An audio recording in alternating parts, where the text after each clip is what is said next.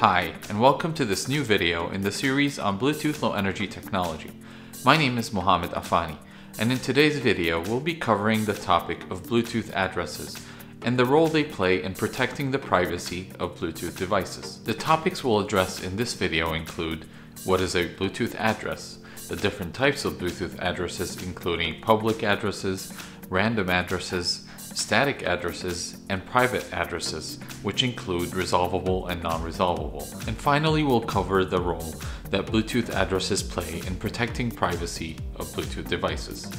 So what is a Bluetooth address? A Bluetooth address, sometimes referred to as a MAC address, is a 48-bit value that uniquely identifies a Bluetooth device. Now there are two main types of Bluetooth addresses, public and random addresses. A device must use at least one of these addresses, and in some cases it may contain both. Here's a diagram summarizing the different types of Bluetooth addresses and how they relate to each other. So first we have two main types, a public address and a random address. A random address could either be a static or a private address, and in the case of a private address, it's either resolvable or non-resolvable.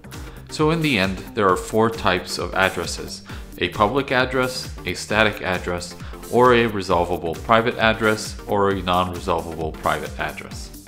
Now let's talk about each of these different types of addresses. First we have the public address. This is a global fixed address that must be registered with the IEEE. The address never changes, and it guarantees that the address will be unique for a Bluetooth device. The format of a public address includes a publicly assigned company ID at the least significant 24 bits of the address, and an internally assigned ID in the most significant 24 bits. Now, random addresses are more popular since they do not require registration with the IEEE, which has a cost associated with it. This type of address is either programmed into the device or generated at runtime, depending on the subtype. The two subtypes are random static address and random private address. As we touched on before, a random static address is similar to a public address but does not require registration, so it serves as an alternative to a public address. This type of address can be changed upon boot up, or it can stay the same during the lifetime of the device. It cannot, however, be changed during runtime. A random static address contains two ones in the least significant bits, and the rest are chosen randomly. A device must have either a public or a random static address. The other subtype of random addresses is private addresses.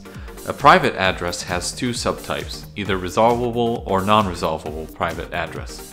A private address is optional and is used specifically for privacy protection of a Bluetooth device. A device must be assigned a public or random static address even if it wants to hold a resolvable or non-resolvable private address. A resolvable private address is used for privacy purposes and to avoid tracking of Bluetooth devices. It is generated using a key called the IRK, or Identity Resolving Key, and a random number. A device's resolvable private address can only be resolved by trusted devices which have bonded with this device. This address changes periodically, and the official Bluetooth specification document recommends changing it every 15 minutes. The address is made up of 0 and 1 in the least significant bits. The next 22 bits are random, and these least significant 24 bits are collectively referred to as the PRAND. The remaining 24 bits represent a hash value, which is generated using the PRAND and the IRK. The other type of random private addresses is the non-resolvable private address. This type of address also changes periodically, but unlike resolvable private addresses, this type does not allow to be resolved and is meant to prevent identity tracking by any other Bluetooth device. It is not common but sometimes used in beacon applications. A non-resolvable private address is made up of two zeros in the least significant bits, and the remaining 46 bits are chosen at random. Privacy is a major concern for users of Bluetooth devices, and it needs to be taken seriously. What we mean by privacy in this context is making sure that untrusted parties are not able to track a device by its Bluetooth address. If no careful measures are put in place, then this address can be used to track users. Fortunately, Bluetooth Low Energy provides privacy features to safeguard against such attacks. Privacy for Bluetooth devices is achieved by using a resolvable private address.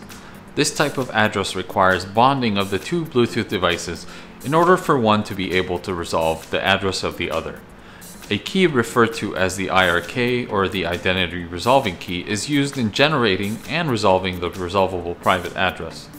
The IRK generated by each device locally is either chosen at random or assigned during manufacturing. During bonding between two devices, each device stores its peer's IRK in what's called a resolving list.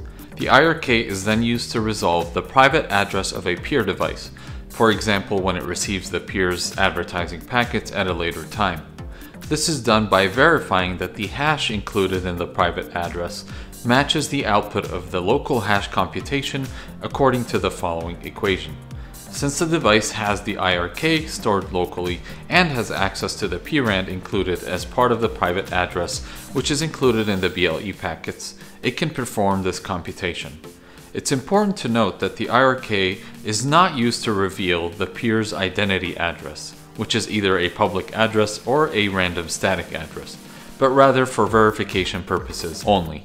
To learn more about Ellisys, provider of the world's most advanced Bluetooth analyzers, visit Ellisys.com.